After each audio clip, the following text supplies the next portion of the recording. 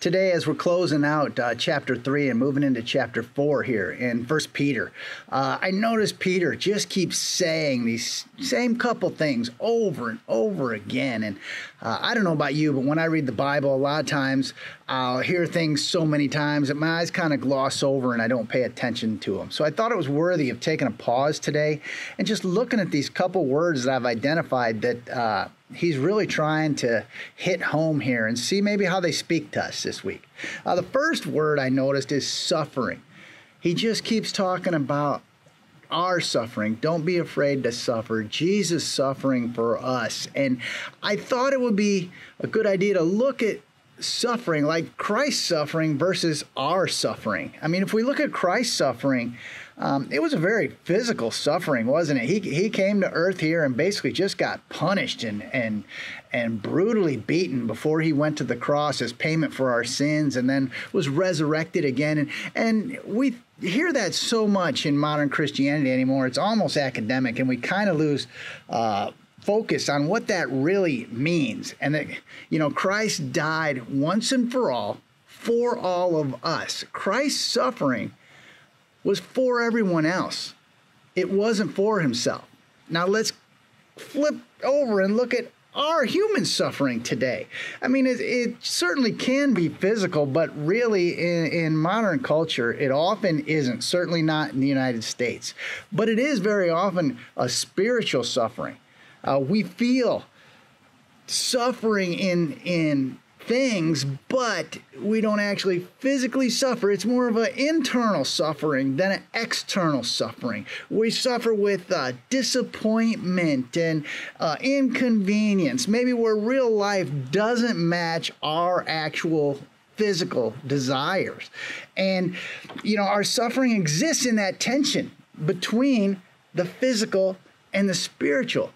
And in a lot of us, that manifests itself in feelings like anxiety, where we're so concerned about what's going to happen that we often miss what's happening in the moment.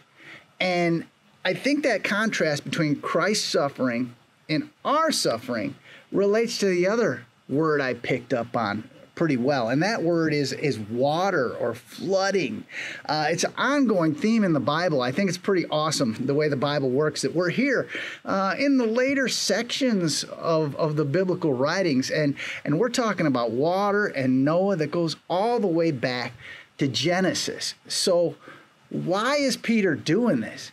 I mean, take a minute and think about water. When you think of water, what comes to your mind? I think about things like powerful, fearful maybe. It's a necessity to live, but yet it can often take a life from you. And going back to Noah and the ark and the use of water, he's talking about Noah building his boat. And I just want to take a minute here to plug our YouTube channel. We did a Wednesday Wisdom a long time ago about, it was last November, I think, about Noah and the ark and salvation and how the ark is a vessel. And it's on our YouTube channel, as is every one of these videos we've ever done. So I invite you to go there and just check them out. You can go back and review anytime you want. They're sitting there. They're ready to share. They're for you to enjoy, and they'll be there for a really long time. So just go over to YouTube and check it out. I'll even put a link to that video in this video description. But we're talking back with Noah and the ark and the water, that the ark was just a vessel that Noah and his family were able to ride out the storm, if you will, navigating these floodwaters of life. And in that story, you might say that the whole world was just drowned by their sin. The water overpowered them in that sense I was talking about earlier, where water is a powerful destructive force as well as a life-giving force. But, looking at the physical, the water was drowning all these people in their sin, and the righteousness and salvation that was available in the ark or the vessel was that boat that Noah built out of his obedience to God. And it says right here that only 8 people were saved in that whole incident. Now, let's contrast that with Jesus.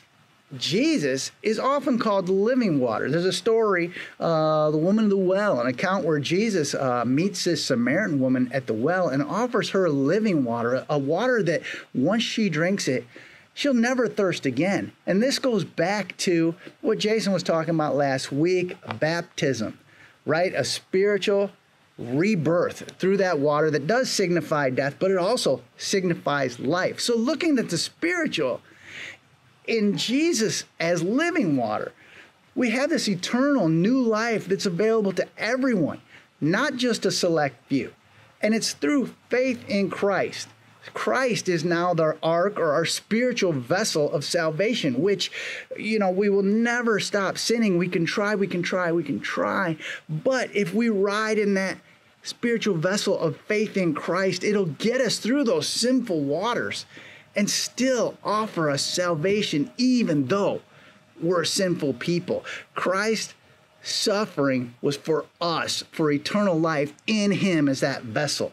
And just bringing this to a close, in 1 Peter 4:4, he says there, your former friends are surprised when you no longer plunge into the flood of wild and destructive things they do. Again, using that water flood analogy for their sin and the fact that you will be able to be above that because you're placing your faith in Christ, in the spiritual, not the physical.